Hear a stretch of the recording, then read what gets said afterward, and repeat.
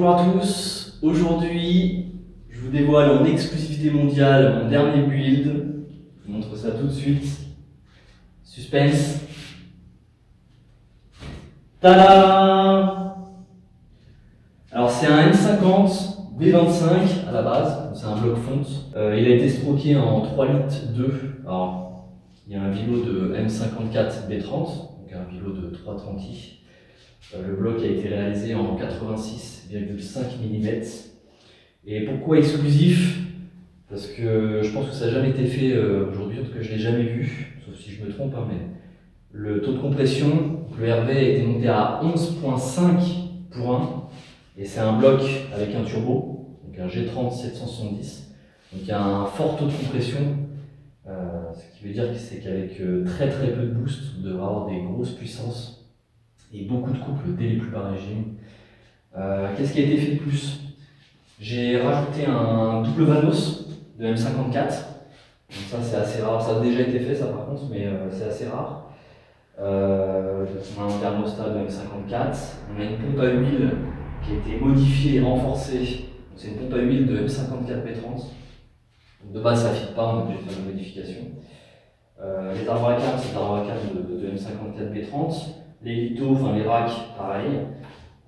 Au niveau du turbo, c'est un AR L19.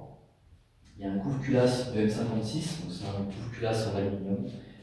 Donc voilà, ça fait un bloc plutôt sympathique. Et je vous montrerai dans le prochain épisode. Il y a une nouvelle transmission. C'est pareil, c'est du déjà vu, mais je pense que ça a peut-être jamais été fait en France. Enfin, peut-être, je sais pas, mais c'est assez rare. Je vais vous montrer ça dans le prochain épisode. Et puis voilà pour les grandes lignes. Pareil, le carter d'huile, c'est un carter cloisonné d'M54. Et puis dans la vidéo, je vais vous montrer tout le rebuild de A à Z. Donc la mise en place des pistons, du Vilo, les coussinets. Voilà, donc j'essaie de détailler, mais j'ai fait un peu plus rapide que d'habitude. Donc c'est une vidéo qui dure une trentaine de minutes. Et puis pour la prochaine vidéo, ça sera assemblage de la nouvelle transmission et remontage du bloc dans la voiture. Je vais m'approcher juste pour vous montrer un petit peu de plus près donc le bloc. Le poulie damper de M52.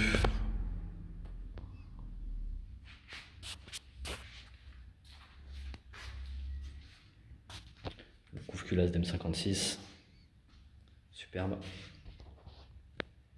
Le bloc qui a été repeint.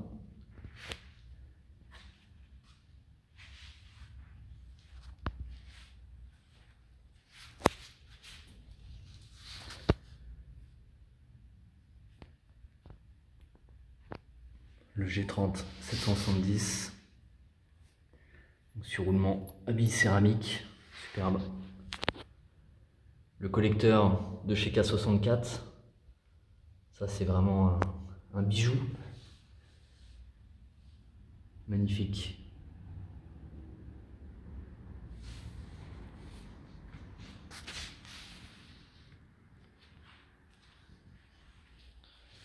Hâte de tester ça dans la voiture.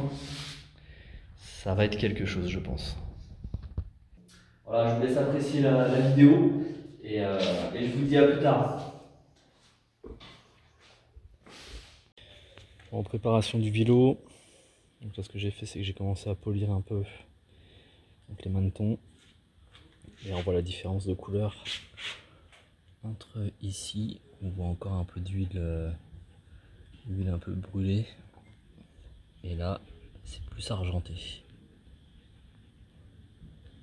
Bon, j'ai fait ça vite fait, une petite bandelette de P800 et je mets de l'huile avec. Et puis bon, pas insister 2 heures non plus. Et ça fait le boulot.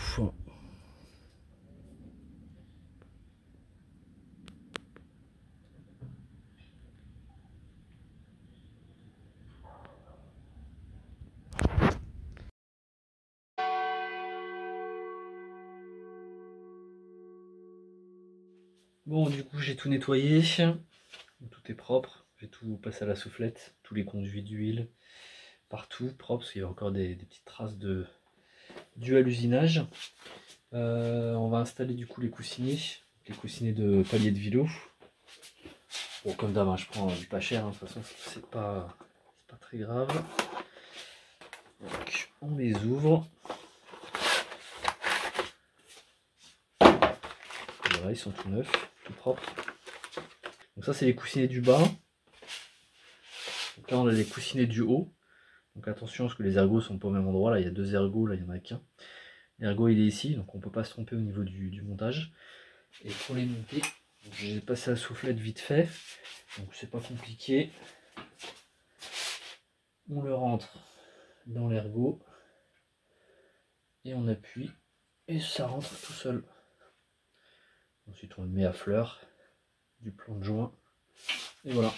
Du coup on répète l'opération pour tout. Ouais, j'ai oublié les petites pissettes, donc c'est important, ça faut pas les oublier. Donc ça a glissé directement là-dedans. Si je les mets pas, on va avoir un problème. On aurait eu un petit souci au démarrage. Bon après il faut toujours vérifier de toute façon la pression d'huile avant de démarrer le bloc, mais là on aurait eu un gros problème. Bon, c'est un bon exemple. C'est bon. Et là il reste, donc ça c'est le palier pour centrer en fait le Vilo. Il est un petit peu différent. Voilà, donc il a cette forme là. Il est différent. Et donc on va le mettre pareil. Le premier dans la gorge. Toujours un peu plus dur à mettre.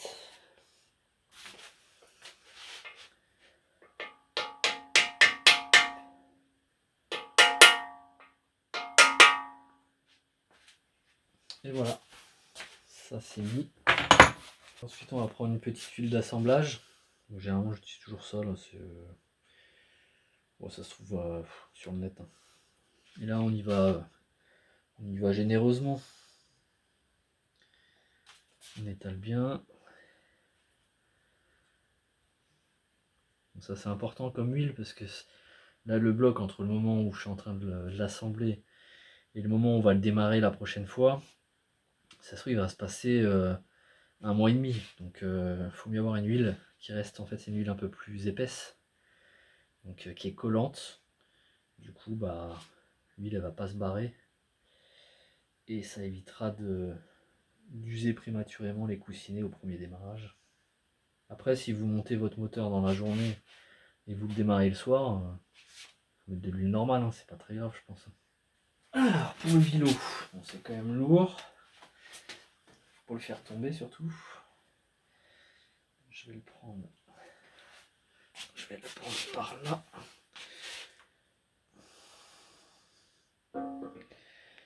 On va le rentrer gentiment, tranquillement. Voilà.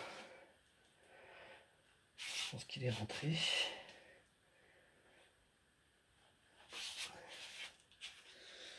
Il a l'air rentré. Je pense que c'est bon. Donc là j'avais, comme j'ai montré tout à l'heure, enfin dans la vidéo tout à l'heure, j'avais poli les manetons de palier et de bielle. Donc c'est un Vilo qui provient d'un M50 B32. Donc c'est un Vilo de 330i E46. Donc ça permettra d'avoir une course de 89,6 mm et de pouvoir monter le bloc. Bah là en l'occurrence comme on a réalisé les pistons, il va monter à quasiment 3,2 litres. Mais sinon d'origine avec des pistons 84 on est à 3 litres. Du coup je vais remonter les chapeaux de palier. Donc là c'est pas très compliqué, les chapeaux, enfin il y a un ordre précis, mais déjà au niveau des coussinets on peut pas se tromper parce qu'il n'y a qu'un seul sens possible. Donc ils vont toujours aller dans le sens où il y a les ergots. C'est-à-dire que les ergots du bas, je sais pas si on voit là sur la caméra, correspondent à ces ergots là. Forcément on va pas mettre un ergot à l'envers. Alors pour le montage, c'est pareil. Prenez votre coussinet. Donc là vous avez deux ergots ici. Donc les deux ergots qui viennent là, alors que de l'autre côté il n'y a pas d'ergot. Donc pareil, on pousse, on met dedans. Alors pareil, il faut que ce soit bien sec, il ne faut pas que ce soit lubrifié en dessous, parce que sinon ça va complètement fausser le serrage, donc il faut bien les mettre à sec. Du coup j'ai fini d'installer les coussinets sur les les chapeaux de Vilo. Et maintenant on va installer donc les vis ARP. Bon, alors c'est pas obligatoire sur des petites prépas. Après là c'est un bloc, je sais pas, on pourra peut-être monter jusqu'à 800 chevaux, je sais pas, on verra. C'est presque une nécessité. Je crois que d'origine, bon, ça tient peut-être 600, 700. Je pense pas que ça aille plus que 800 ou 1000. Bon, on va monter ça, c'est préférable, c'est pas grave. Voilà comment c'est foutu. Une petite notice. Et les vis, elles sont dedans. Donc il y a de l'huile d'assemblage, il y a les rondelles. Et les vis. Bon, on va les badigeonner un peu d'huile. Et puis on va les insérer. C'est parti. Bon, alors je les ai passés tous, je les ai toutes passées à la soufflette. Donc ARP, bon, en gros il faut juste les visser donc, à la main. Alors par contre ces vis là je les ai déjà installées sur d'autres moulins. En fait il faut pas les insérer à fond parce que sinon elles dépassent pas assez pour serrer le bloc. C'est bien des vis M50 hein, mais c'est un problème, enfin un problème. En fait c'est connu, il faut juste pas les insérer complètement à fond. Donc, on pourra légèrement les desserrer si elles sont trop enfoncées. Il y en a, donc ce que j'ai vu sur les forums US, il y en a qui mettent une bille au fond pour que ça arrive pile poil à la bonne longueur. J'ai pas de bille, j'ai pas les dimensions des billes, donc on va faire sans, c'est pas très grave. Le principal c'est que ça arrive à fleur de l'écrou. Pour les chapeaux de Vilo, donc en fait c'est pas compliqué. Donc vous avez un numéro, donc 1, 2, 3, 4, 5. Ça correspond à 1, 2, 3, 4, 5. Ensuite il y aura donc le palier là qui sert enfin le chapeau qui sert de guide pour le Vilo. Et puis le dernier qui n'est pas numéroté. Donc là on va mettre le premier. Donc important, on a les deux petites gorges ici. Il faut les mettre en face de celle où il y a la gorge sur le côté. Donc là on voit que là il n'y en a qu'une qui est au milieu et il y en a une qui est à droite. Donc celle qui est toute seule va toujours en haut. C'est parti. On positionne ça. Donc le 1, le 2, celui qui sert de centreur. Ça, celui-là en fait il n'est pas marqué, mais on peut pas se tromper. C'est le seul où il y a un coussinet différent. Et le dernier, il n'y a rien marqué et il en a juste un seul. Donc on ne peut pas se tromper non plus. Donc, du coup les numéros sont par rapport à moi vers le bas. Donc 1, 2, 3, 4, 5, rien, rien. Et on va serrer avec les rondelles. Alors, on va juste serrer comme ça, enfin on va faire un serrage léger. C'est juste pour que les paliers s'installent correctement. Et ensuite on mettra de la graisse spéciale ARP pour pouvoir faire le serrage final au bon couple.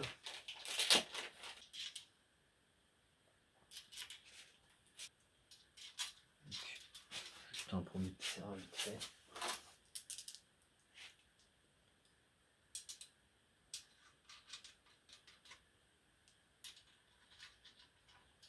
Bon là je vais rapprocher ça là sans fil. De toute façon après il faut que je enlève les écrous, on les lubrifiera. Et de toute façon j'ai la crépine et la pompe à huile à mettre. Donc vu que c'est repris à chaque fois sur les paliers, on remettra les vis après.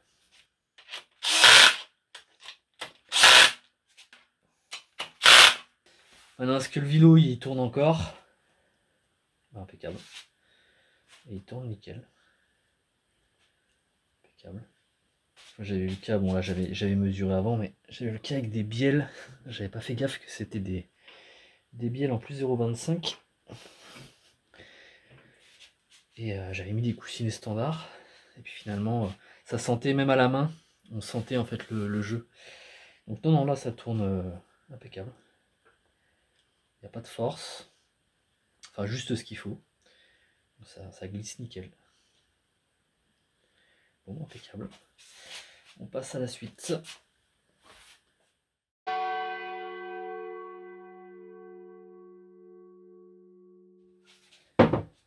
Alors c'est parti pour le remontage des pistons. Donc ça c'est des vieux pistons, donc c'est un RV à 11.5. J'ai gapé les segments, je vous ai montré ça juste avant. Bielle forgée chinoise. Bon voilà, c'est parti quoi.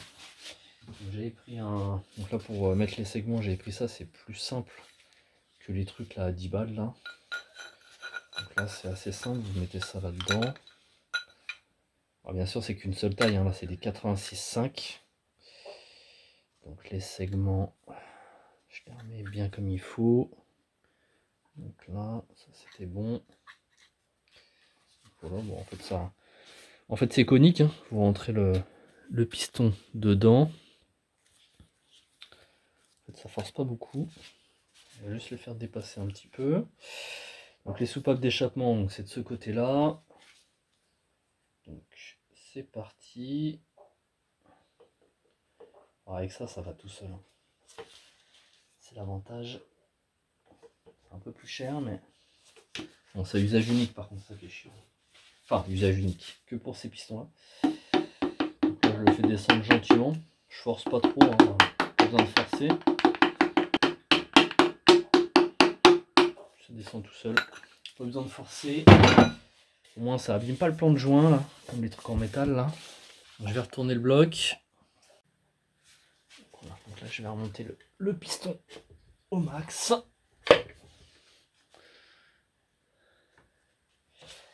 On va mettre un peu d'huile, enfin un peu d'huile d'assemblage, vite fait. Je vous conseille de mettre les coussinets par contre après avoir inséré le piston, parce que quand vous allez mettre des coups sur le piston, ça peut décoller les coussinets de la bielle et les faire voler par terre. C'est peut-être pas l'idéal. Je les avais laissés dessus avant, mais bon. Je pense que c'est mieux après. Voilà, vous remontez le coussinet. Là, pareil. Donc, le chapeau de bielle. Bon, c'est des coussinets là, le classique, hein, Glico, Kolbenschmidt, là, les trucs à 25 €, ça fait le taf. Hein. Ça, on va les foutre des trimétal, ça apporte rien du tout. C'est pas des moteurs qui montent à 8 ou 9000 tours, hein, donc ça sert à rien. Dans une M3 encore, je veux bien, ça prend 8-9 000, mais là, c'est un bloc qui va prendre 6500-7000 à tout casser. Ça ne sert à rien du tout. Donc là, bon, il y a la référence sur ces bielles là, il y a un numéro. Faut bien remettre le chapeau du côté de la bielle où il y a le numéro. On fout ça dessus, hop. Temporairement, je sers avec les ARP 2000, mais j'ai des ARP L19. Ça sera encore plus costaud, même si je pense pas que ce soit utile, mais bon, par principe, ça coûtait pas plus cher. On rapproche tranquillement, hop, et voilà. On fait tourner. Nickel. Donc je vais le retourner. Donc là les 6 pistons sont montés. Donc là on peut voir que par rapport à M54B30 ou M50B30, les pistons en fait ils sortent un peu du plan de joint légèrement, mais il y a, je sais pas, il y a peut-être 0,5 mm. Donc là on a un rapport volumétrique de 11.5. Donc là je pense qu'en turbo ça va pas rigoler. Enfin, en espérant pas tout casser, mais bon, il n'y a pas de raison. On verra.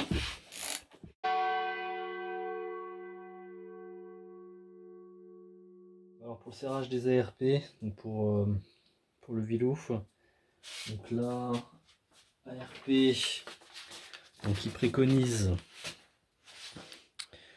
un serrage à 60, alors c'est 60 foot-pound, parce que du coup c'est 3 passes, 20, 40, 60. Donc c'est parti pour le serrage. Donc déjà les premières passes.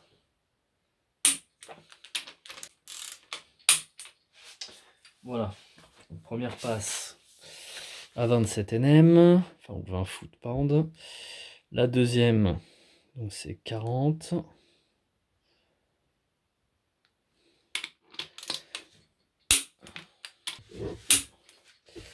Voilà, et la dernière à 60.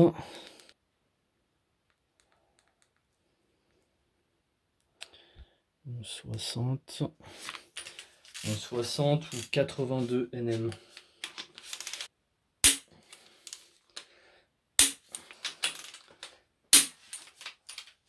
Donc voilà, serrage terminé pour le Vilo.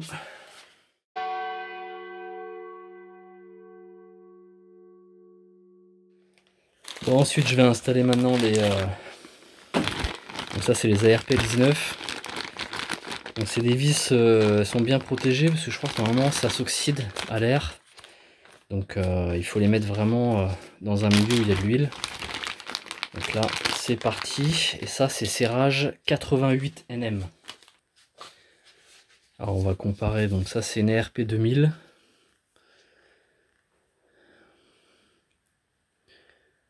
Voilà. Donc pour info, donc ça c'est les... Bon, j'aime pas trop citer les marques, mais ça c'est Max Speeding Rod. Les nouvelles, donc les L19, c'est pareil, c'est des Max Speeding Rod. Elles sont marquées donc ARP L19.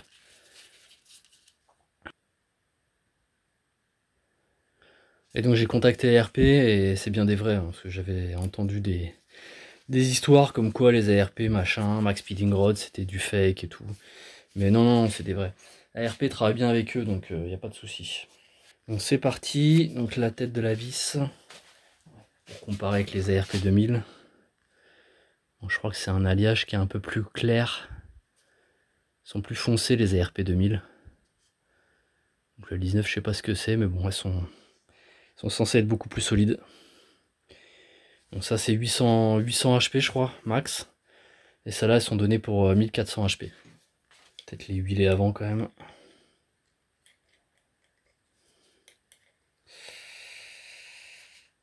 Parce que si ça s'oxyde, puis ça serrera plus fort.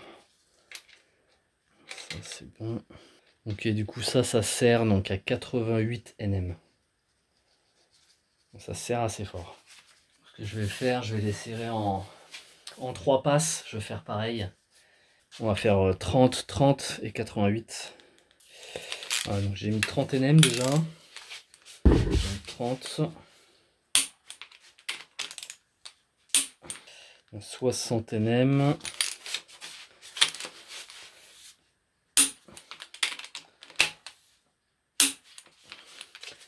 Et dernière à 88.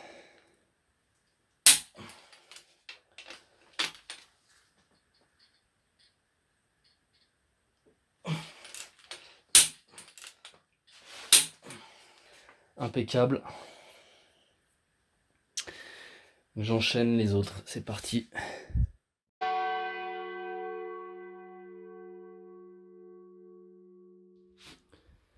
Bon, petite installation du tendeur de chaîne.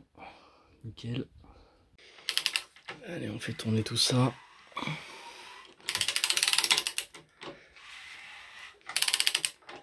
La petite pompe renforcée. Donc c'est une pompe d'M54 qui a été modifiée pour l'installation sur un M50. Comme il va passer en double Vanos, comme les M54, il faut une pompe à huile un peu plus patate. Des petites bielles forgées.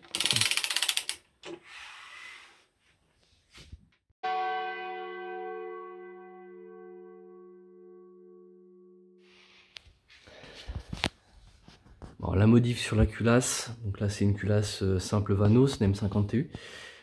Pour rajouter donc le double Vanos du M54, donc ce que j'ai fait, c'est qu'il y avait deux possibilités. Bon, la première, ça aurait été le top du top, c'était de mettre, en fait, de faire souder de l'alu et de le faire réusiner. Le problème, c'est que j'ai trouvé personne pour le faire. Donc, je suis parti sur la deuxième solution, en espérant que ça fonctionne. Donc, j'ai mis donc de l'époxy. Donc, il n'y a pas grand chose à boucher, hein. C'est vraiment il y a une toute petite arête légère. Donc, c'est vraiment tout léger, mais bon, ça suffit pour que ça pisse l'huile. Donc là j'ai mis de l'époxy donc liquide qui a durci. Donc là ça fait à peu près je sais pas une douzaine d'heures. Et donc j'ai mis le double Vanos dessus pour que ça épouse parfaitement donc le plan de joint. Donc là c'est vraiment, on va bien voir. Donc là c'est vraiment nickel nickel, c'est à fleur. Maintenant, est-ce que ça va tenir la chaleur? Ça c'est un autre problème. Pareil, donc il faut agrandir ici, il faut faire un trou parce que normalement c'est droit pour pouvoir mettre le capteur en fait assez d'échappement.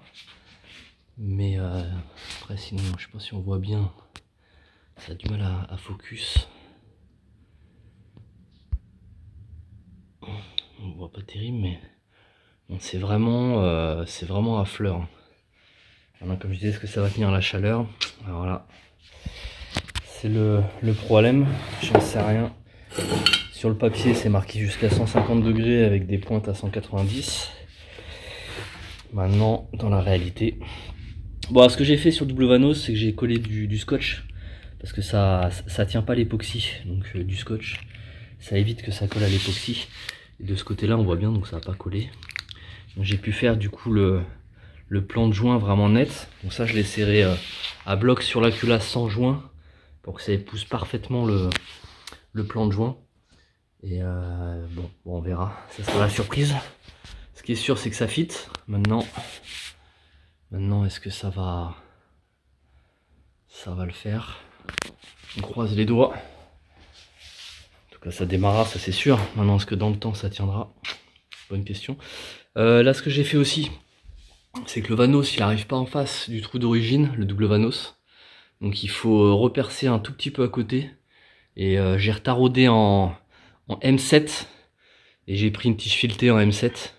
Du coup ça se visse dedans. Donc là par contre je vais le recoller. Je vais mettre de l'époxy dedans parce que sinon ça va pas tenir. Bon, là ça visse forcément, mais bon après je sais pas si on peut serrer très très fort. Donc je vais remplir le trou là d'époxy.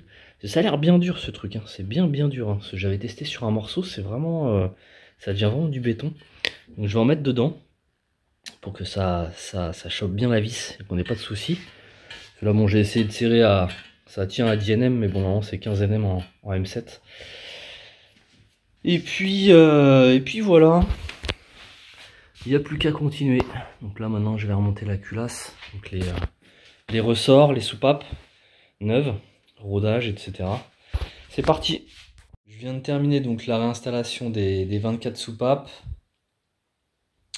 Et là je suis en train de faire le test d'étanchéité.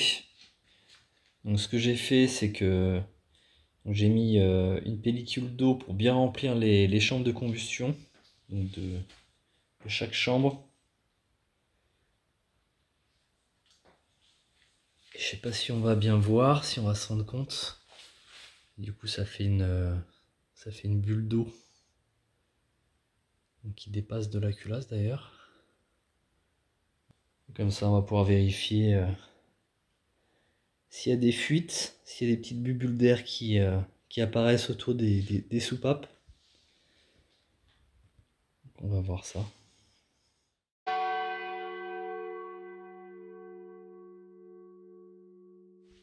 Bon, j'ai laissé toute la nuit.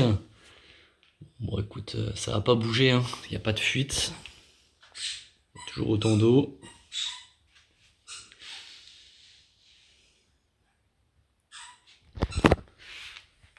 Il n'y a pas l'air d'avoir d'eau qui a coulé dans les conduits. Donc il n'y a pas de fuite. Là non plus. Contre-jour. Nickel. Nickel. Le niveau n'a pas baissé. Bon bah impeccable. Je vais enlever tout ça. Et on va pouvoir remonter la culasse et les arbres. C'est parti.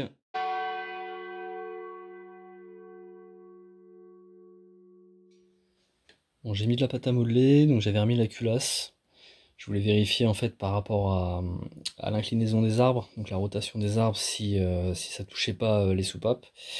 Donc j'avais regardé sur Vanos Simulator et en fait quand on positionne les AAC donc sur le repère d'origine mais à 180 degrés, Donc il commence à amorcer les poussoirs. Et finalement les soupapes ne bougent quasiment pas.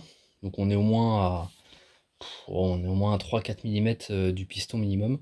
Bon, j'ai quand même essayé en fait en forçant pour aller, enfin forçant, j'y suis allé tout doucement, mais pour voir jusqu'où on pouvait aller jusqu'à temps que ça touche les soupapes. Et finalement les soupapes s'ouvrent, je sais pas, d'au moins ça. Donc je vais vous montrer, de toute façon j'ai fait la vidéo avec la caméra endoscopique. Et on voit qu'il y a du gras. Hein.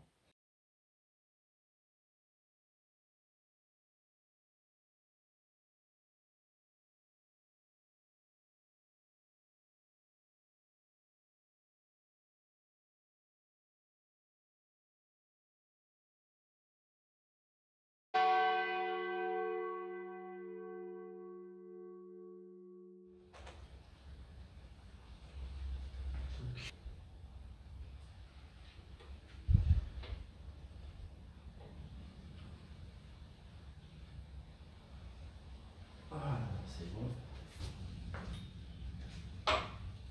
Ils ont pas de sens? Ouais, c'est le sens vers le haut en fait. Bon. C'est ce que je me disais. T'as pas la même tête celui-là.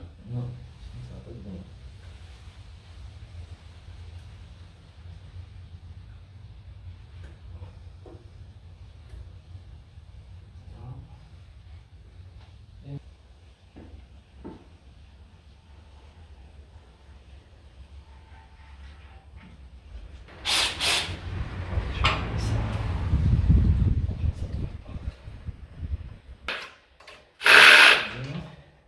J'ai tout rapproché, ouais.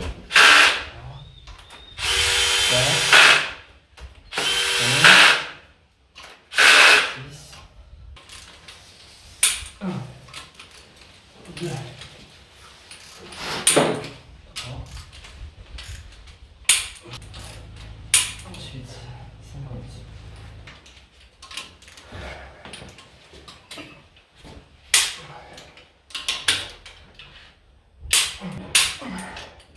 Ouais, la claque direct, un peu. Il y en a, elles sont vraiment, tu sens qu'elles sont bien. Ouais. Tu vois? Je me rattrape tout seul, c'est pas grave. Et c'est vrai, comme le bloc il bouge, c'est chiant. Bon, nickel. La culasse est remontée, la damper aussi. Le joint de culasse, j'ai pas précisé, c'est un joint de culasse Athena, donc c'est avec les anneaux. C'est un joint de culasse en 87 mm, les pistons sont en 86,5 et l'épaisseur du joint 2 mm. Donc là j'ai installé les litos, donc les litos, les racks, pour accueillir les arbres à cam. Les 24 soupapes sont neuves et les 24 poussoirs sont neufs. Et pour les ARP, donc c'était des vis ARP de Culasse, donc comme pour le Vilo. Je sais pas si on va bien voir la caméra. Place au remontage des arbres à cam. Les arbres à cam sont réinstallés. J'ai placé l'outil de calage. Donc pour vérifier, on peut voir les pointes qui sont l'une en face de l'autre. La chaîne est en place. Et la damper au PMH.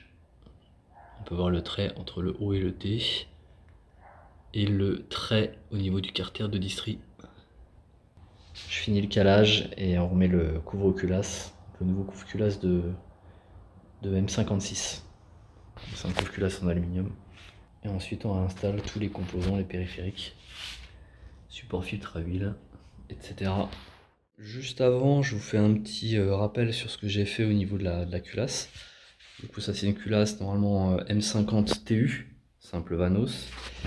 Et là, on va intégrer directement un double Vanos de M54. Donc il y a des petites modifs à faire. Ce que j'ai fait, c'est que j'ai creusé donc, avec un Dremel pour pouvoir passer le capteur AC d'échappement qui est fixé sur le double Vanos. Ensuite, il faut creuser un petit peu ici. Sinon, il y a une partie du double Vanos qui touche. Il a fallu faire un ajout de matière donc sur ce côté-là et en dessous. Donc sinon, on avait un tout petit jour, donc il y avait moins d'1 mm, mais suffisant pour que ce soit pas étanche. Du coup j'ai fait un rajout d'époxy, donc c'est l'époxy liquide, donc il devient bien dur et qui tient jusqu'à 200 degrés. Bon alors ça colle bien, ça c'est certain. Après on verra avec la chaleur si ça pose pas de problème. Donc on croise les doigts. Donc je vous montre de plus près.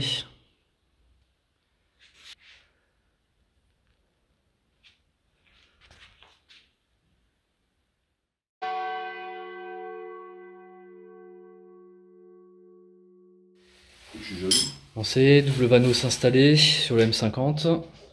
Le couvre Culasse en aluminium de M56. Donc tout est remonté propre. Nickel.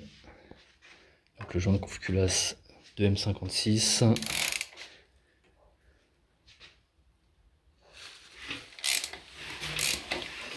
Et on tourne la manivelle. Ouais, du coup on va mettre ça là-dessus. Mais je sais pas si on va pas mettre un peu de pâte à joint pour que ça colle dessus. Non, franchement, juste. Ça rentre en force ou vrai? Non, pour l'instant ça tient bien. Enfin ça tient, je veux dire. Ouais. Ok, vas-y, on va voir ce que ça donne. Franchement, on va voir ce que ça donne. Magie magie. Ouais, ça bouge pas. Bon, installation, couvre Culasse M56.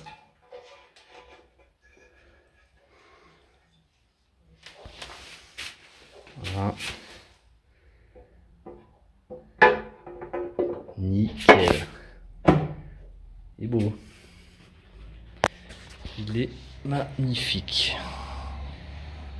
C'est de toute beauté. Ouais, bah là il a été repeint, époxy, cuit au four. Ah, c'est beau. Même les agrafes ont été peintes à l'époxy. Ouais. C'est magnifique. C'est beau.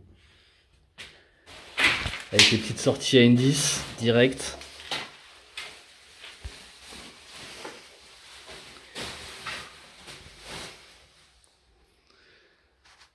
Ah, c'est propre. Le petit double Vanos. On aime ça, on aime quand c'est bien fait. Bon, dernière étape, remontage du carter cloisonné. Donc là, la pompe à huile de M54. Donc la crépine de M54. Donc tout fit nickel. Impeccable. La pompe M54 toujours, avec le tendeur.